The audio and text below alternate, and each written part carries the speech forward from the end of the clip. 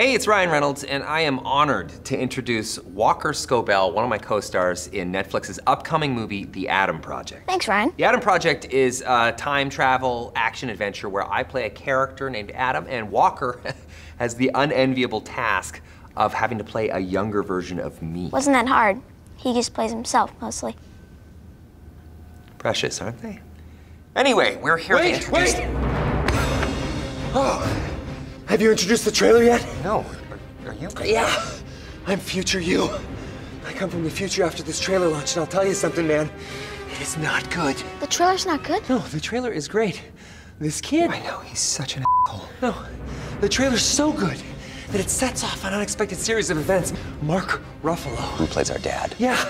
He sees a surge in search volume. And then people misspell his name and type Buffalo, and then Buffalo, New York explodes in popularity. And Canada gets jealous and they kidnap Mark Ruffalo. God, that's so Canada. Oh, it gets so much worse. Zoe Saldana. Who plays our love interest? Your love interest? Obviously. Pull your heads out of your ass. The trailer, it sparks curiosity in future weaponry. She becomes a physicist and creates a massive time bomb that can explode in the past. That's cool. Oh, it's cool? She wipes out Canada from ever existing. Sucks for you. What is it about Canada? Is Jennifer Gardner okay? Oh, Jesus. Oh, no, she's great. Yeah, don't worry about her. Oh, she really is just the best. She's amazing. She really is. Jennifer. Anyway, let's focus. I'm glad that I got here in time. We cannot launch the trailer tomorrow. The best time to launch the trailer will be after.